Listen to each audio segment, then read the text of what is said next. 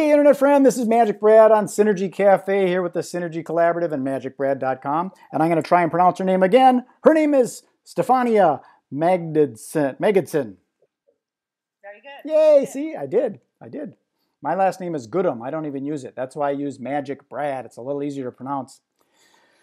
That's the way it is. So I don't do these very long. They're, because time is a commodity. We don't have a lot of it, 24 hours in a day for each of us. So I do these kind of quick, just find out who you are and what you got to offer and all that kind of stuff. So the first thing is, who is Stefania? Is she married? She got kids? Is she single? Do you like going surfing? What do you do? All right. So Stefania Magidson, I just turned 50. So 50. It's the beginning of another very beautiful arc in my life. I was born in Romania, the central part of Romania called Transylvania. When I was 15, my family and I moved to the United States. We came here legally during the communist era, which really meant leaving everything behind and Wow. starting from zero. I am married. We have two children. We are almost empty nesters. Our younger one is going off to college this fall. We have a pet. You cannot see it, but she's here at my feet, Kylie. She's about 14. Back in Romania, for 2 years, I trained as a competitive gymnast at the school where Nadia Comaneci trained. So I Wow. have gymnastics and ballet and a little bit of ballroom dancing as part of my background. I'm still very active. I think that the body is a temple of our soul, and I take good and loving care of it. I speak several languages. I run a nonprofit, Blue Heron Foundation, for the past 16 years, college scholarships for Romanian and Moldovan orphaned youth. We put them through college. We pair them with mentors. We have about 100 students in our program every year. We just want to help them heal and become independent, self-sufficient adults. I also wrote a book. It initially came out in Romania about 7 years ago. It's a book of dialogues between me and author, poet, novelist Carmen Firan. It sold out in 2 editions, and just in November of last year, it was also published in the United States. And it's a book that deals with myriad of topics. What's the title?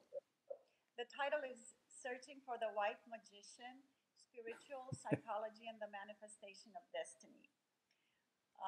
When I was 23, I was accepted in a program of applied spiritual psychology at the University of Santa Monica here in Los Angeles.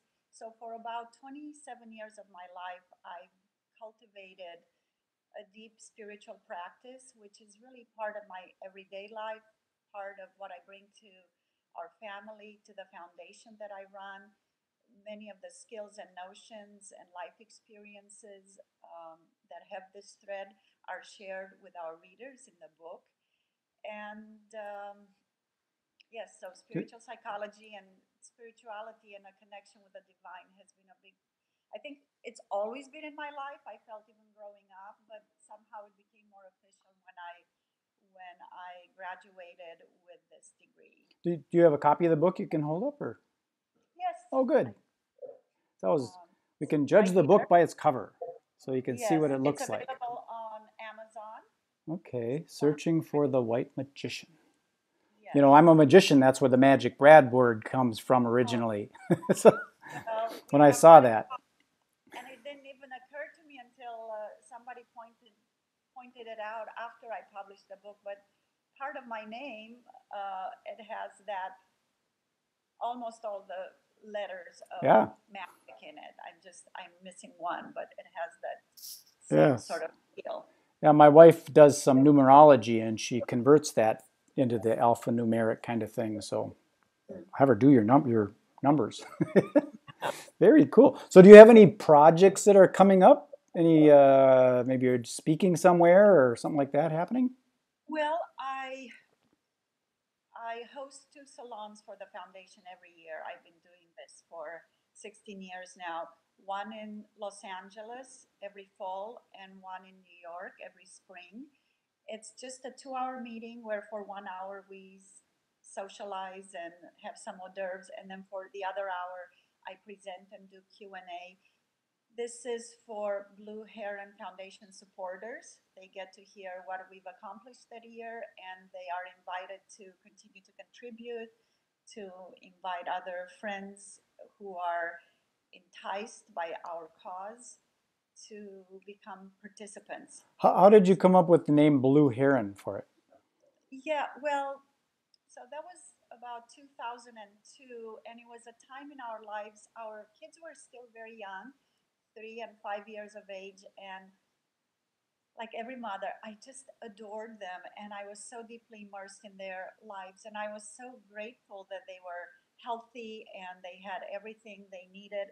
But then one day it sort of occurred to me in a very organic way that not all kids have that, and my prayer of thanks and gratitude sort of turned into the question, how about those who don't have that? And so I went back to Romania and visited some orphanages. But the blue heron in Native American symbolism is the symbol of contemplation, of going deep within ourselves, and then manifesting on the physical level our spiritual purpose here in this lifetime. So Okay. that's how I came up with the name. It came from Native American spirituality. Very But cool. with time, it also became clear that it's a metaphor for the kids we take under our wing, and then we teach them how to fly. Very cool. It's always interesting to find out how people came up with the names of their company when it doesn't seem like it's, it's not like the Institute for Orphanage or anything like that. Very interesting. Very cool. So before I sign this off and I ask my favorite question, which is the big why question, can you share with us how to get a hold of you, like a domain name or something, so in case people are interested when they see this, they can find you? And then I'll put them links on the blog and stuff too. Yes. So the best way is www.blueheronfoundation.org. That's our website. And when you go there, in order to get a hold of me or anybody on the team, you will see info@blueheronfoundation.org. Got it. And we have a Facebook page for the foundation, and we have a Facebook page for the book, Searching for the White Magician, and an Instagram, Searching for the White Magician. So these are 3 ways in which people can get a hold of me. Perfect. I will put those links in there, like I said, because that's kind of how the internet works. It's all just a bunch of words and links, Yes. I do learn so much more about it. So here's my favorite question. That's the big why question. You kind of answered it with, with your children and the less fortunate. But why did you decide on this as opposed to continuing a gymnastic career or maybe getting into ballet, or you mentioned ballroom dancing? Why did you change those? Or I suppose you still do those things, but why didn't you become more of a professional in that matter as opposed to doing what you're doing now? Yeah, well, my undergraduate degree at University of Utah was in public health, so I think I was already going slightly in a different direction. I've always been a person who listens to my inside and what animates me, and so I went with where my heart pulled me. Got it. Yeah. That's good. Thinking with your heart instead of your head. Yes.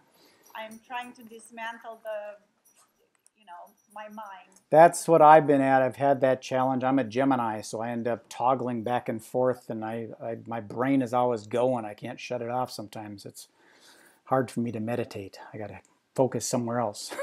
So, anyways, I appreciate you taking the time. I'm going to put this together and beam it up to the universe, and then when you see it online, if you could share it also, that's the whole SynergyCafe concept, and we will collaborate and get it out to the world. So, Stefania, I appreciate it. Thank you you so much for the opportunity. Thank you. Be well.